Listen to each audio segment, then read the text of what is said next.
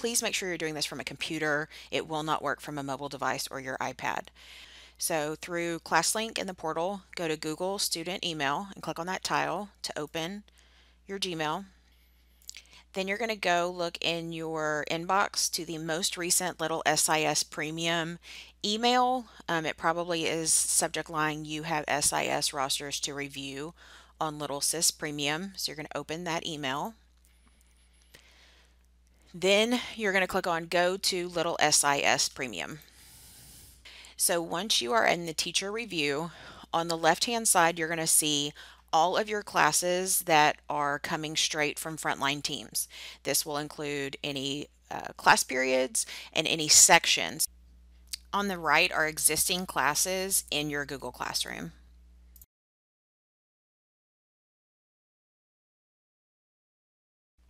This teacher has first period biology, has 2 different sections. So what we need to do is merge the sections that are in the same class period so that instead of this teacher getting 12 separate Google Classroom classes, they'll get instead 1 Google Classroom class per class period. So to merge the classes, you're going to click on one of the cards and drag it on top of the class that it needs to merge with card. So T1 is period 1 biology. So I'm going to drag and drop on top of the matching T1 biology. Notice that it says 2 classes are merged and it's got a pin next to it. On the right hand side, once we sync student rosters, the student email addresses and student names will show up on the right hand side. So we're going to click done on the right, and then we're going to go find our next 2 matching classes to merge them. So T3, period 3 biology and period 3 biology, we're going to drag and drop. Again, 2 classes merged. The pin is at the top. We're going to click done on the right, and then we're going to merge again. 4th period biology with 4th period biology, drag and drop. So now instead of 12 classes, it's going to create 6. So next we have to schedule each one of these.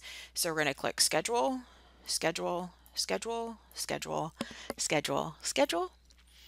And now all of our actions are scheduled on the right to create these classes. And I can either individually click accept on each one of these or click finish 6 scheduled actions, and then these 6 Google Classroom classes will get created. So I'm going to click finish 6 scheduled actions. And then now if I go back to Gmail and then go click on the classroom tile, now 6 Google Classroom classes will have been created. And the rosters get merged, all the students will automatically appear in each of these Google Classrooms.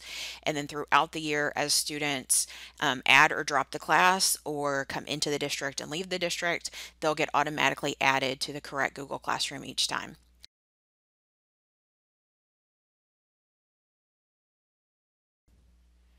When you log in, if you do not have to merge any of your classes, you're going to just click the accept button at the bottom of the individual class card.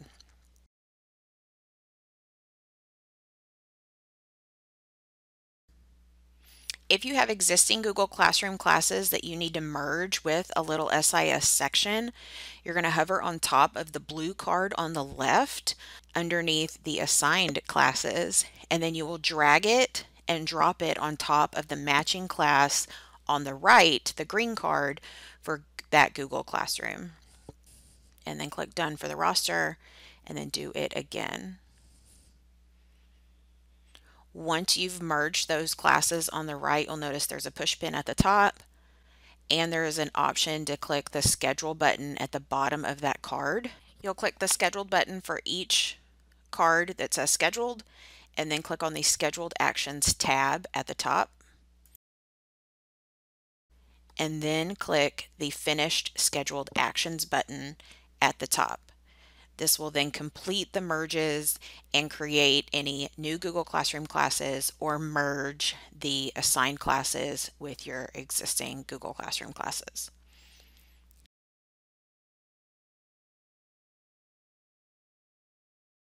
The names of the courses are pulled from teams, but they can be renamed. So if I did want to rename this, I can click on the three dots on that classroom card and click edit, and I can go in and rename the class if needed. And that is it. You may notice you may get emails from LittleSIS once rosters get synced. You'll probably get an email, and you'll probably also get emails if class periods ever change throughout the year. This is only syncing the first semester courses, so for the spring semester, we will have to do this process again. If you have any questions, please let us know. Thanks.